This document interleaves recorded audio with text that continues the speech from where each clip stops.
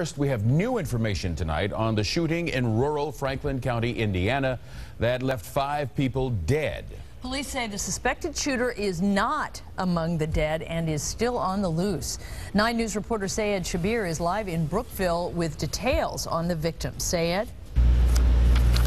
Carol Clyde, in a press release earlier this evening, police said that the 5 victims involved were all shot to death, many of them shot in the head. And while initial reports said that the shooter may be among the dead, the latest statement is that the shooter is not among the dead and is still on the loose. And that's why police are once again alerting the community that if they see anything out of the ordinary, they need to call police immediately.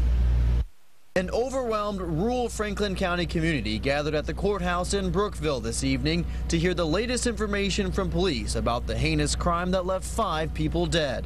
We've got 5 folks here that are deceased. We've got some grieving families.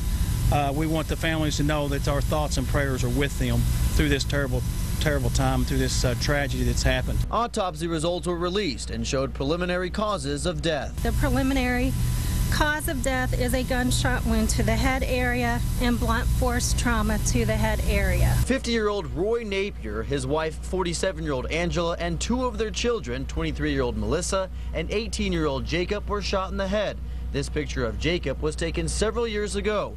The 5th victim, believed to be a neighbor, is 43-year-old Henry Smith. He was shot in the chest and his body was found across the street. We're going to exhaust all resources we have to make sure that justice comes to these victims. We want to make sure that the citizens of Franklin County know that we are doing everything we can to catch the person or persons responsible for this crime. Police were first informed of the situation when a 4-year-old child was found walking alone near the home. She came over and she just clung to me because I opened the door of the Jeep and got out.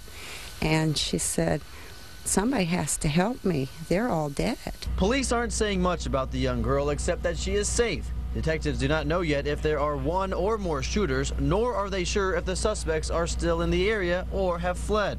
The one thing they are for sure on is that the community needs to be on alert. Make sure that you keep everything locked up.